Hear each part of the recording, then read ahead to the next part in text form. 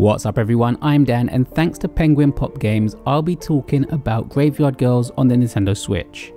Graveyard Girls is a narrative-driven visual novel that delves into the complexities of grief, loss, and friendship against the backdrop of Halloween.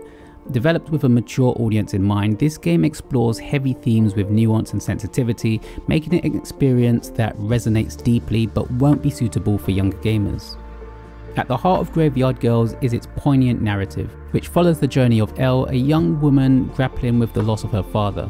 Without delving too deeply into spoilers, the game navigates the intricacies of grief during young adulthood, touching on themes of death, substance abuse, and the profound impact of losing a parent. The storytelling is compelling, drawing players into Elle's emotional journey as she seeks solace in unexpected places. One of the highlights of Graveyard Girls is its atmospheric soundtrack, which perfectly sets the mood for each scene. The music enhances the emotional impact of the narrative, immersing players in Elle's world and heightening the intensity of their experiences. From somber melodies to haunting tunes, the soundtrack elevates the overall ambience of the visual novel. In terms of visuals, Graveyard Girls employs an anime-inspired art style that brings its characters to life, each with their own distinct personalities and presence. The backgrounds, on the other hand, feature soft muted pastel colours that complement the overall aesthetic and mood of the game. One of the key mechanics of Graveyard Girls is the ability to make choices in dialogue, allowing players to shape the direction of the narrative to some extent. These choices add an interactive element to the storytelling, giving players a sense of agency as they navigate Elle's journey.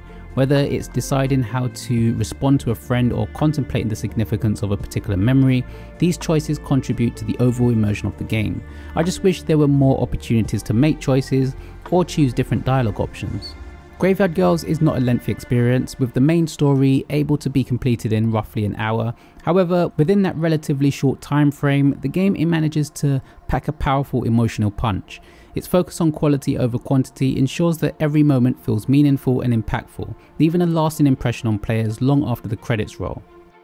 Overall, I thought Graveyard Girls was a compelling and emotionally resonant experience that tackles heavy themes with grace and sensitivity. From its atmospheric soundtrack to its simple but beautifully crafted visuals and thought-provoking narrative, the game offers a memorable journey through grief, friendship, and self-discovery.